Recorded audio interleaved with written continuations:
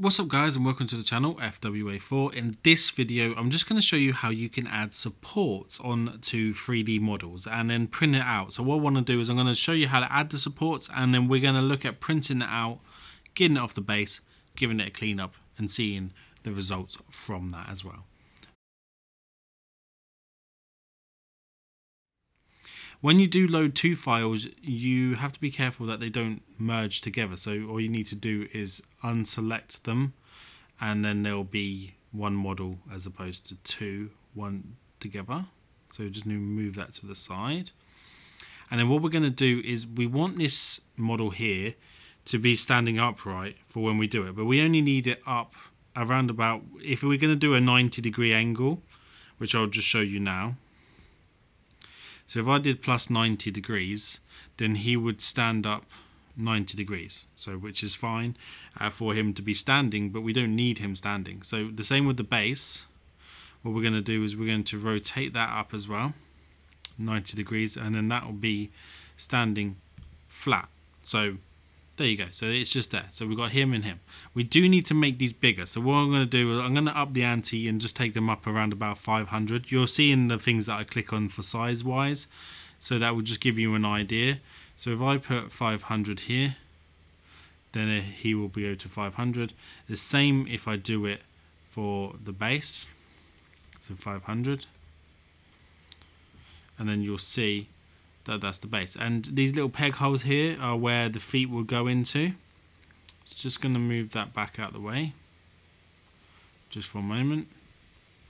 And what we need to do is we need to rotate them so that they're at a 40-degree angle. So we will do that now.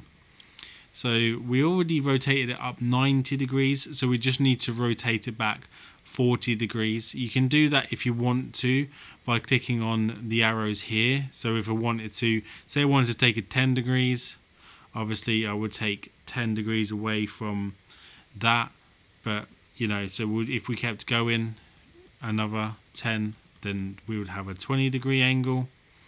It's a bit confusing because obviously it's done where it is already a 90-degree angle. So what we need to do is we just need to take it back until we have a 40-degree angle.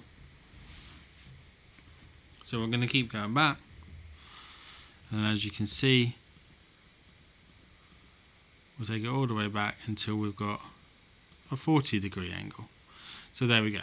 But when you have him back like this, he is now touching the ground, so you want to make sure he is up off of the ground, because you don't want him touching the ground. So if you want to, what you need to do is you need to click on this, and then you need to lift it up off the ground at least by 5 millimeters, and I'll show you why that's so important.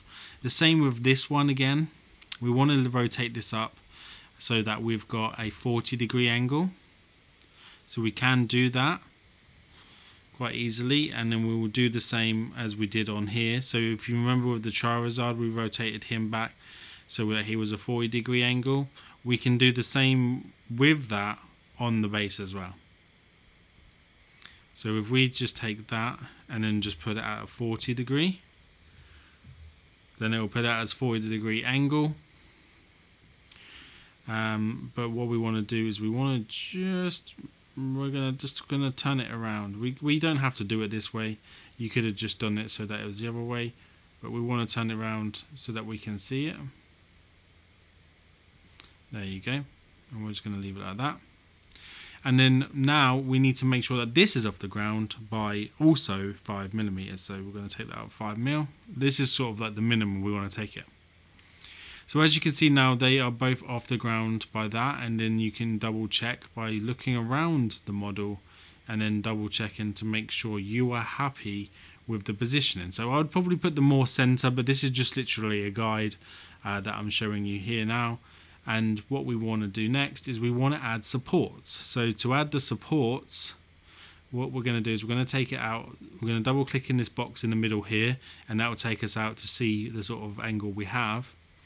And we're going to click on Charizard first, and then we're going to go to supports.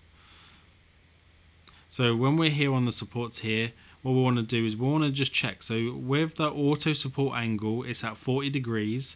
I've got the density at 100. It's probably way too high, but we're just going to keep it at that for the moment. And the minimum support length is 5 mil. So do you remember we lifted it off the ground for 5 millimeters? Well, that's what that is for. So that's the minimum support that it will give it. If you did it 3 mil, it wouldn't support it because that's not the minimum support. You'd have to change this down to 3 mil if you wanted to do that. But we're going to keep it at 5.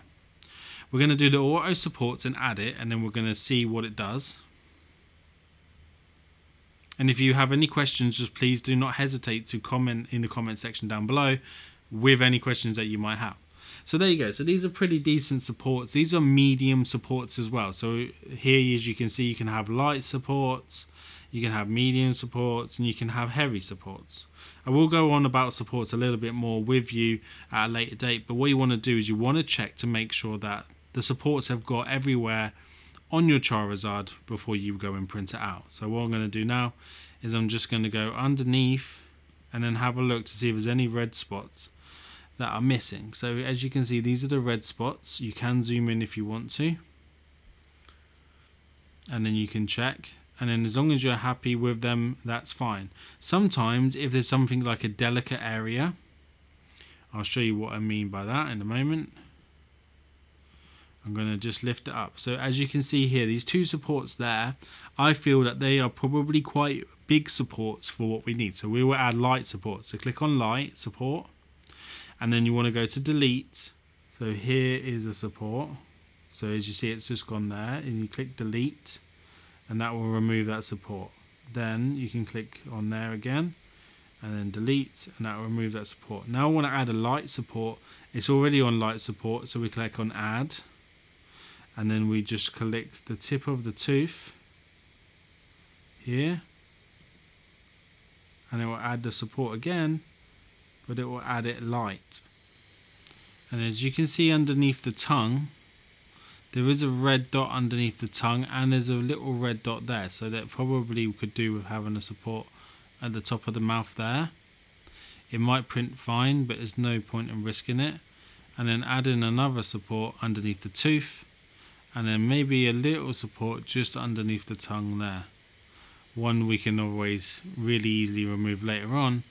As you can see, there are a couple of spots here where they're missing, so we would add a light support there, one to the toe, one to the toe here, and probably just one to that toe anyway, just to make sure that that toe comes out good.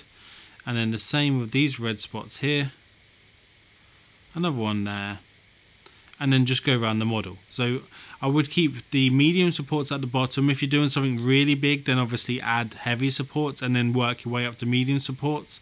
But I always add light supports on detail where you can see. So what we need to do now, we're just going to center that back into the middle. And then on this one, what we want to do is we want to add supports on that as well. So let's go to medium supports. And then what we're going to do is we're going to fill those. And then this is going to add it up to 40%, 100% density, and then 5%. And so as I said, 100% is probably way too much. But for now, we're just going to keep it on that, just while it's generating the supports. So there you go, it's added the support. What we're going to do is we're going to just rotate it around just to check that we're happy. So for some reason, here, as you can see, it only added support to the bottom. So it's a 5mm depth. So we must have the angle at 50% as opposed to 40%, because it's not supporting 40%. So let's take it to 50.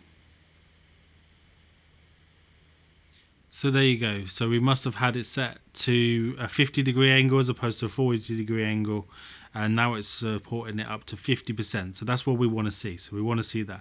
If we got rid of the density, then it wouldn't be so thick. These wouldn't be so thick on the back there, and they would be a lot lighter, which would save you a lot more material when you're doing that.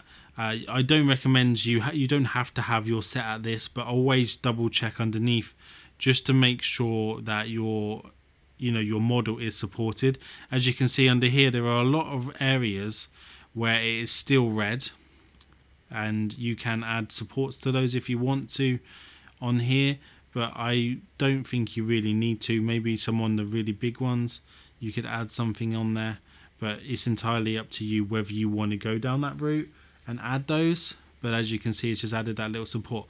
Once you're happy with it and you've been over it and you've added your supports in, what you want to do now is you want to be able to save this to a file. So once you're happy and it's done there, at the start, if you haven't already selected your base for your printer, I'll show you here now.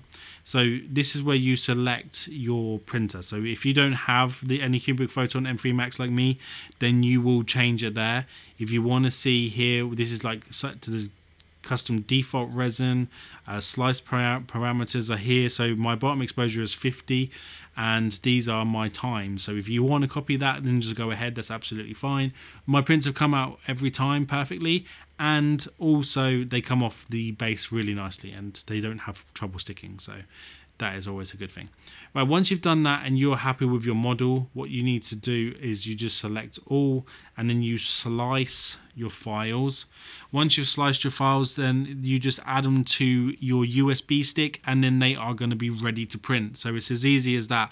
If I've missed anything or if you have any questions, please let me know. But this will show us like a demo of the model and how it's going to start to print.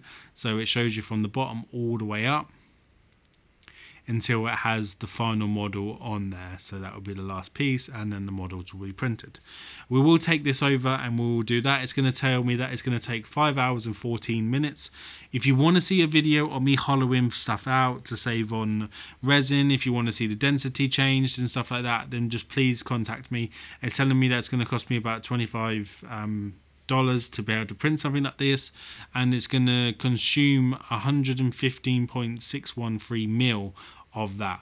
So these are the slice settings here. As I said, if you want to check those or take those down, please do so, because I'm absolutely fine with you doing that. And the layer parameter here is how I've got mine set. So this is how I choose to do mine.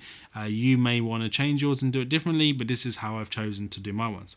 Once you press save to disk, then obviously you can just save it to your USB stick, and then we're going to go over to the printer, we're going to print it, and then we're going to show you how to remove the supports, and then we're going to have a look at the model once it's done.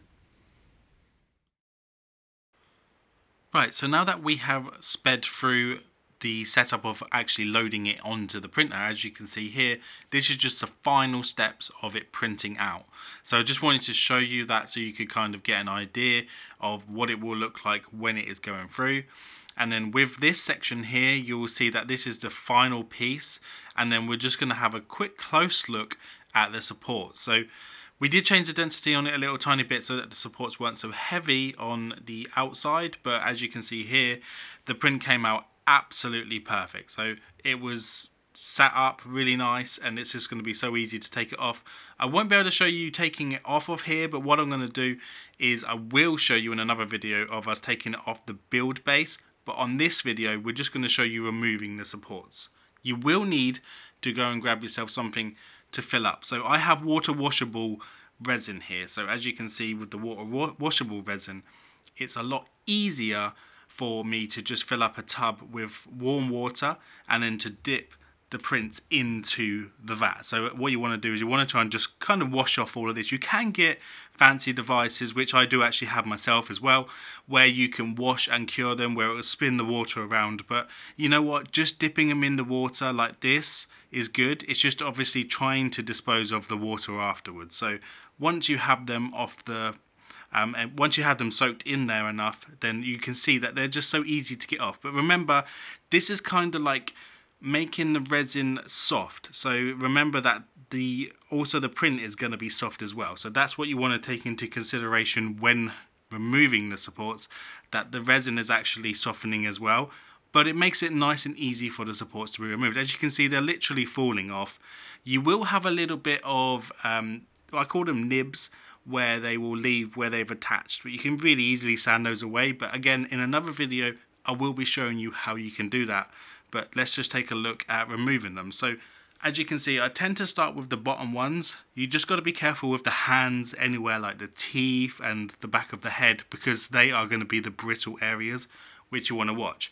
Every time I remove something from the support, what I do is I just give it another dip back in the water just so it removes anything. Because if you have a little tab on there and you've forgotten about it, when you go to cure this, what will happen is it will just be really bad for the, you know, for the support on the bit that it's on.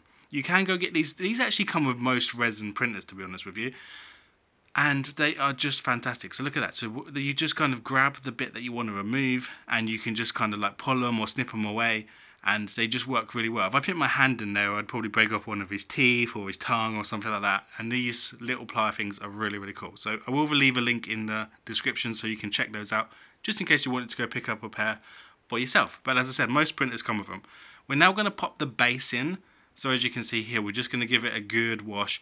I always recommend, and I will tell you this 100%, always recommend wearing gloves if you are washing your resin prints. Do not use your bare hands. One, because obviously the resin isn't good to get on your skin because it'll be irritant. Two, it will ruin your 3D prints. So your fingers will get warm and they will stick and they will just make the detail disappear on your 3D print. So please always wear gloves when you're doing this. As I said, if you want to, you can bottle the water up in something and take it somewhere and dispose of it somewhere that's got chemicals in it. But as I said, this is tainted water now with resin particles, so just be careful. But look at these supports. They're just absolutely falling off the print because they're just really, really good to be able to warm them up. So as I said, you don't want the water like really, really hot, but you don't want it really cold. So you want to just have it like a nice lukewarm water, just like when you've run the bath for a while and you've let it get to a temperature where you want to get in. That's kind of what you want to do. So as you can see here, it looks so good, so detailed, and it's really flat. Look at the detail on that. It's just incredible. So we're going to give it one more little wash. And then what we're going to do, we're going to take it over. And when we take it over to cure it, I have a device, an Anycubic device as well, where I have the wash and cure station. But you don't have to do that, guys. You could just leave this guy on the windowsill overnight and just wait for the morning and then all the sunlight coming in, and then just leave him while you're at work. And when you come back, he'll be cured. You might want to rotate him a little bit around, but that will just be enough to cure him off. So what I do is I just do a test fit. So you want to make sure, wearing gloves again, you can go get yourself a clean set and then just make sure that his tabs on his feet fit. And I like to put them together. So if there's any shrinkage or anything like that, it will happen together as opposed to on its own. So what I'm going to do is I'm going to set this to cure for around about 10 minutes. I'm going to leave it to go, and then once that's done, we'll do another video showing you how to get rid of the little tabs, how we can paint this up, and you know, any other steps.